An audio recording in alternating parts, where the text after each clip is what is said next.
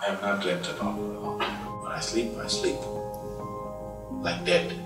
Yes, somebody wanted to measure the gamma waves in my brain.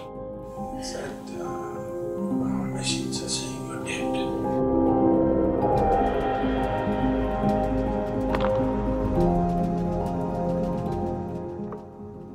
I'd just like to ask a question about awareness. For example, when I sleep, I'm not aware of that, or when I dream, I'm not aware that I'm dreaming and it's not, I think it's real. So I wanted to ask you what happens to you when you sleep. Can you go back? Yeah. Who told you I sleep? I don't know, I thought every human being has to sleep. Or what can we do about that to be more aware when I sleep?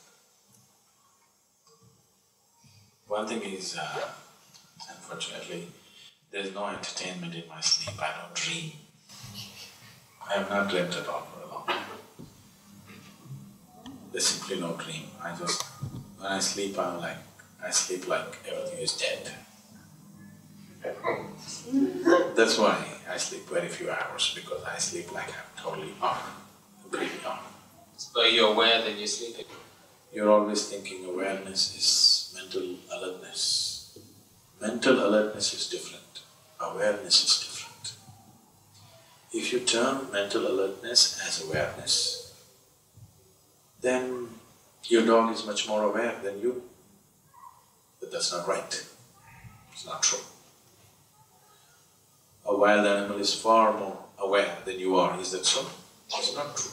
He is mentally alert. Whenever you are constantly placed in situations where your survival is in question, you will become mentally alert. That mentally alert thing doesn't make you aware. Awareness is not different from aliveness. Your aliveness is awareness. You know that you're alive only because you're aware, isn't it? Isn't it so? Otherwise, how would you know you're alive? How do you know you exist? Because you're aware.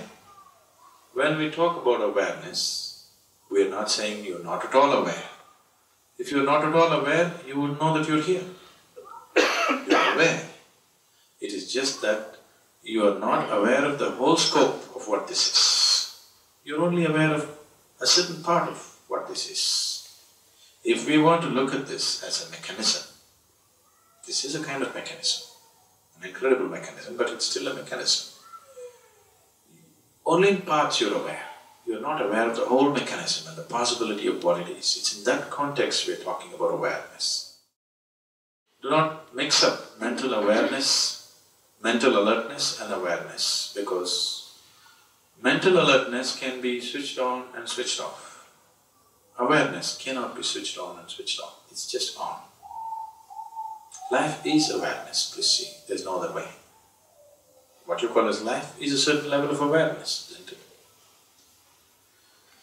So, are you aware? Yes, I am alive. Am I mentally alert? Not at all. There's no mind in me. When I sleep like dead. This happened to me about 13 years ago or so. Usually I never subject myself to these things, I think it's an indignity. But I was caught up in an obligation where I had to give in to this, and somebody wanted to measure the gamma waves in my brain. And they said, we want to measure. So I gave in to this and they wired me up all over. If I knew how many wires, even the last moment I would have said no, but one by one, they fixed it all over. Then they said, you meditate. I said, I don't know any meditation. They said, what? You teach meditation? That's different for people who do not know how to be. I teach meditation, but I don't know any meditation. I never meditate. So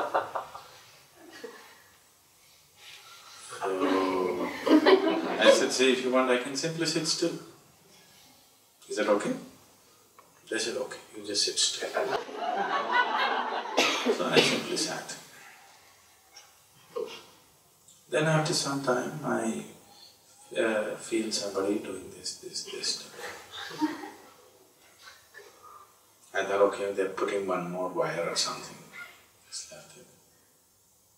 Then they started poking me more and like this. I